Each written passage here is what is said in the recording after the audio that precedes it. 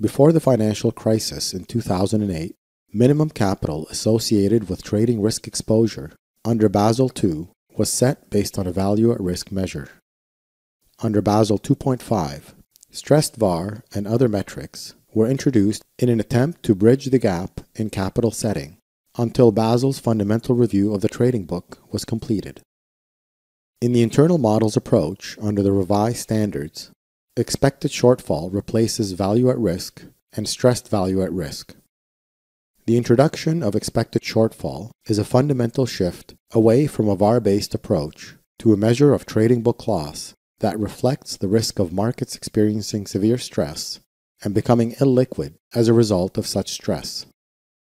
Unlike VaR's calibration to the most current 1 year of market history, which may not correspond to a period of stress, expected shortfall is calibrated to a 1 year period of historical stress. The introduction of stressed VaR in Basel 2.5 narrowed the gap in capital held by calibrating to historical stress, but did not factor in the loss of market liquidity during such a period.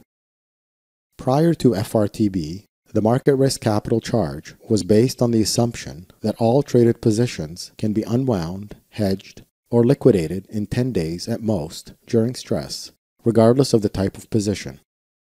The financial crisis exposed the weakness of this assumption. Expected shortfall changes the assumption that all traded positions can be unwound in 10 days to periods of up to 120 days, depending on the type of risk exposure. In order to calculate expected shortfall, banks must first choose a set of risk factors that affect the fair value and sensitivity of trading book positions. The positions are then mapped to these risk factors in the bank's risk and capital measurement systems. A simulation process can be used to perform the calculation. Banks can use a historical simulation, Monte Carlo simulation, and other methods as long as the model used captures all of the material risks run by the bank, as confirmed through profit and loss attribution and backtesting.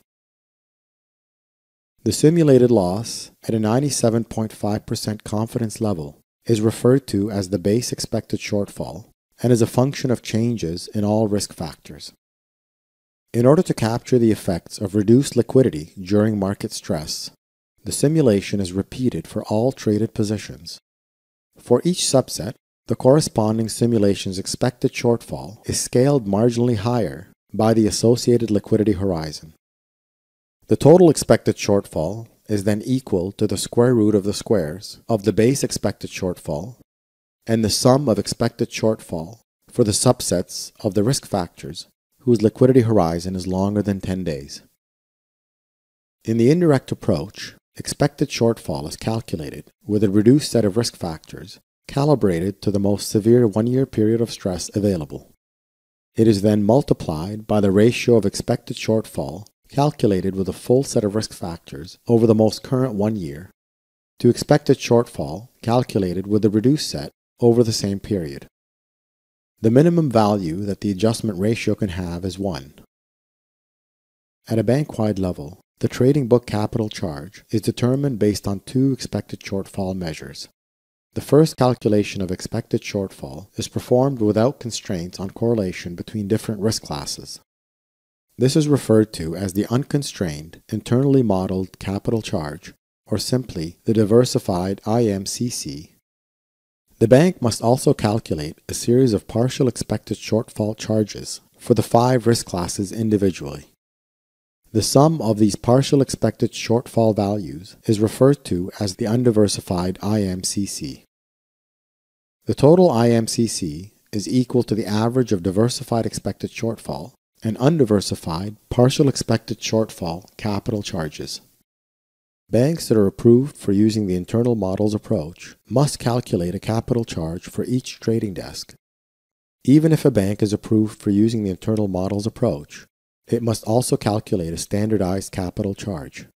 The standardized calculation serves as a fallback for desks that fail the eligibility criteria for inclusion in the bank's internal model. Significantly, the Basel standards published in 2016 exclude all securitized products from using an internal models-based approach. The capital charge for securitized products must be calculated using the standardized approach. This means that traded instruments such as mortgage-backed securities, asset-backed securities, and other types of securitized products will attract a higher capital charge relative to other types of traded instruments. For banks and other financial institutions that specialize in securitized products, a higher capital charge under Basel's revised standards may affect their overall business strategy based on cost and performance considerations. Please visit our website to learn more about how Optimal MRM's risk e-learning program helps banks to measure, manage, and communicate risk so they can navigate the market environment with confidence and stay focused on maximizing return versus risk.